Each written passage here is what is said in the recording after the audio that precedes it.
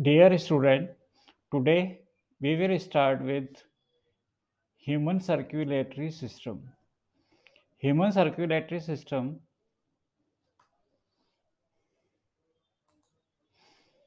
consists of a network of arteries, veins, and capillaries, with the heart pumping blood through it. What is the role of circulatory system?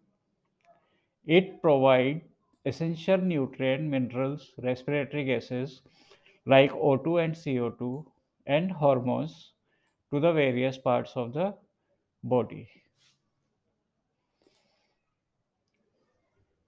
Human circulatory system comprises four main organs that have specific roles and functions.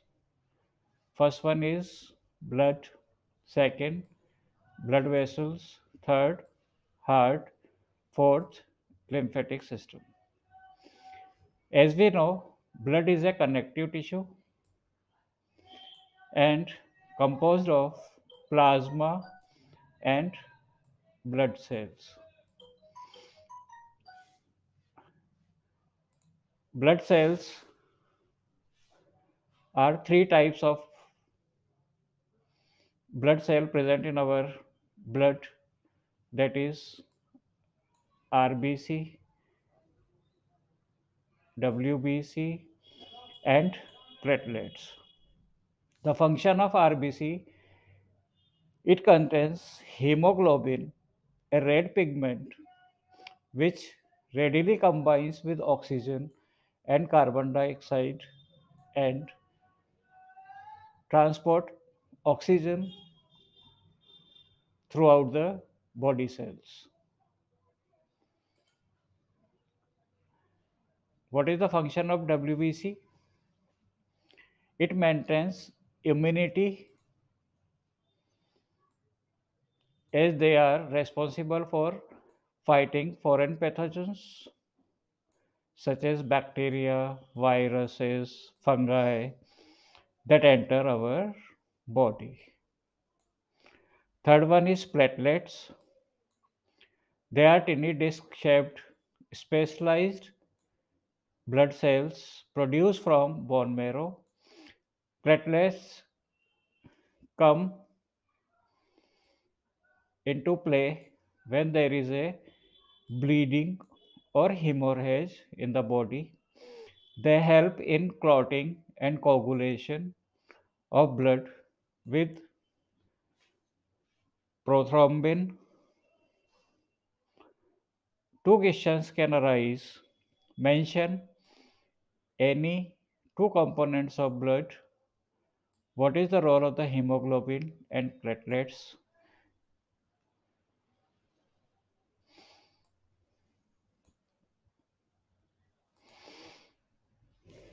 Now, the main part of our circulatory system comprises blood vessels and heart. So now I am elaborating blood vessels. You must know about these. There are three blood vessels, mainly arteries, veins, and capillaries. Arteries carry oxygenated blood from heart to the different organs of the body, whereas vein carry deoxygenated blood from parts to the heart. When we go through organ system, the function of artery and vein altered. Say in pulmonary system, arteries carry deoxygenated blood to lungs. and pulmonary veins carry oxygenated blood to the heart from the lungs, means purified blood carried by pulmonary veins. Similarly, renal artery,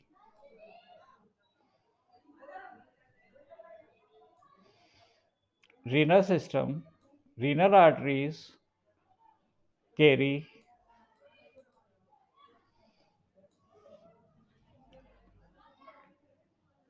impure blood to the kidney, whereas veins, renal veins carry pure blood from kidney to the heart.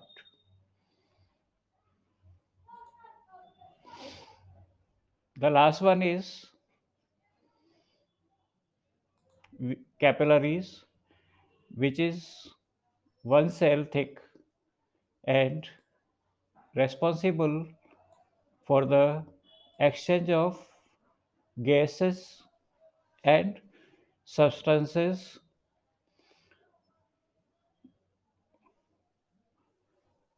and leave it in veins.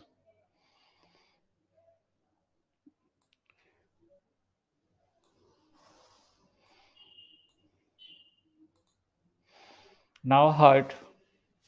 You just read the paragraph. The heart is a muscular organ located in the chest cavity, right between the lungs. It is positioned slightly towards the left in the thoracic region and is enveloped by the pericardium. Structure of heart. The heart is about the size of the human fist and is divided into four chambers. Our heart is four chambered because we want to separate deoxygenated and oxygenated blood from the mixing, because we need more energy to work for our system. Four chambers are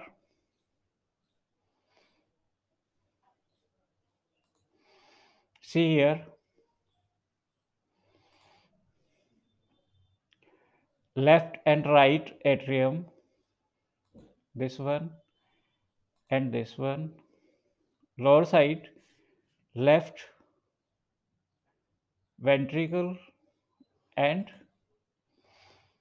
right ventricle. How the heart manage the whole system? We can say vena cava from upper side, superior vena cava, from lower side, inferior vena cava, dump the blood into the right atrium here.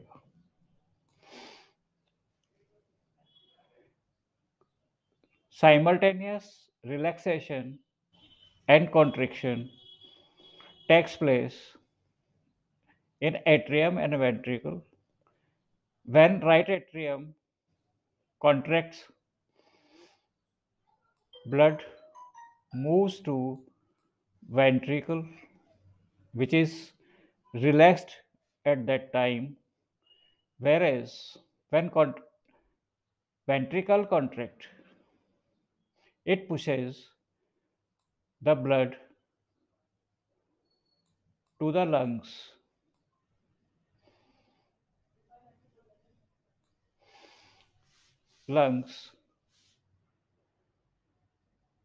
Meantime, again right atrium relaxed and another feed of blood meets to right atrium. Similarly,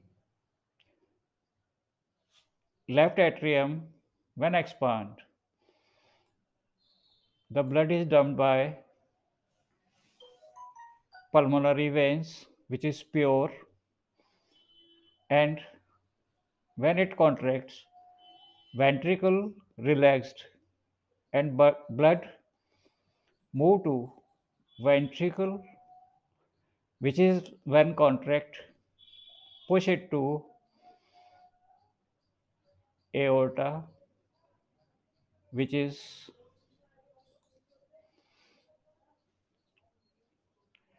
carry, carried by aorta to the organs and different parts of the body.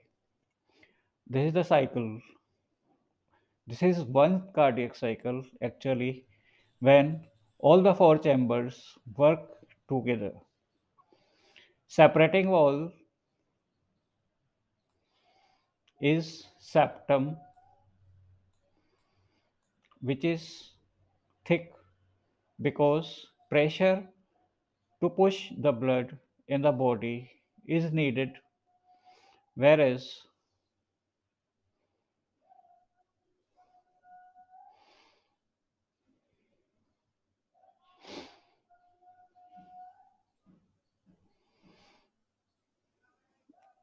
walls are present between atrium and ventricle, both the side, which are unidirectional.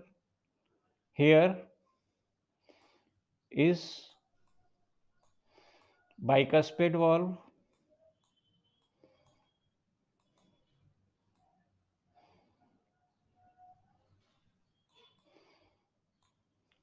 and in left atrium it is tricuspid, similar to a fan. Next is double circulation, which is important to understand. In the human heart, blood passes through the heart twice in one cardiac cycle. This type of circulation is called double circulation. The double circulation consists of two parts, namely pulmonary circulation and systemic circulation. One complete heartbeat in which all the chambers of the heart contract and relax once is called cardiac cycle. What are the advantages of double circulation? Double circulation ensures complete segregation of oxygenated and deoxygenated blood, which is necessary for optimum energy. Means our body functions a lot, therefore needed much energy.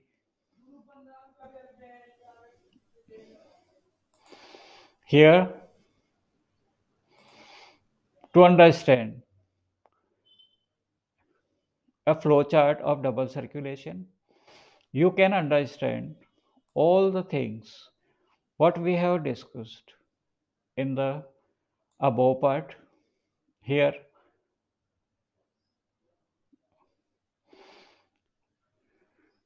next is sometimes or mainly board give us a question for labeling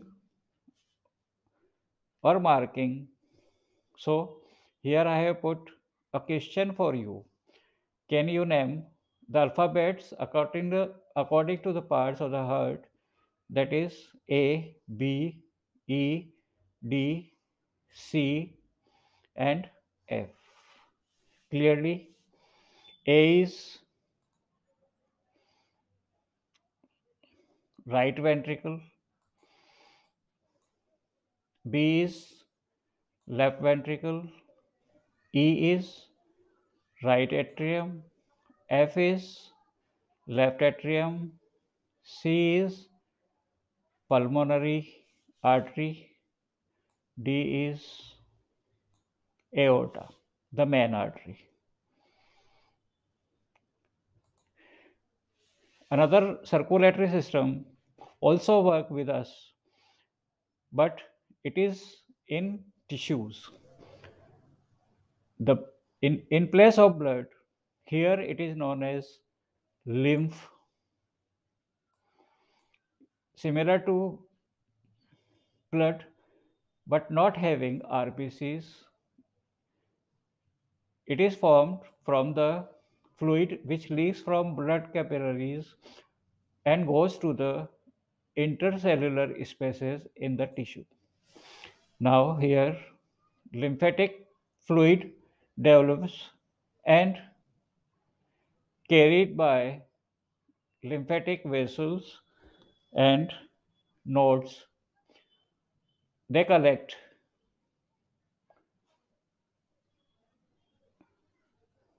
wastage and also provide nutrients to the tissues,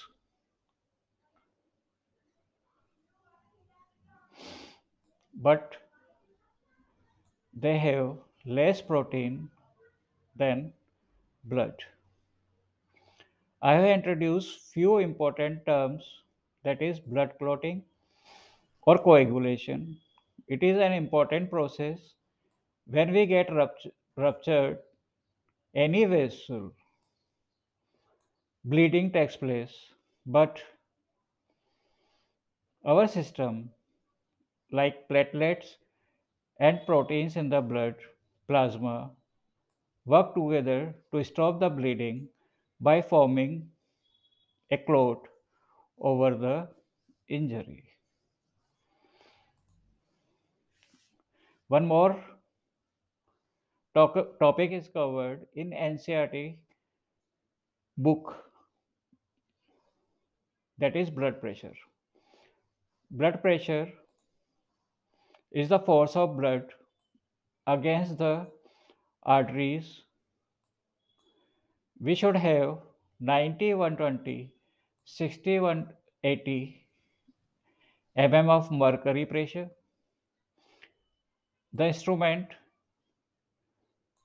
from which we can measure is sphygmomanometer.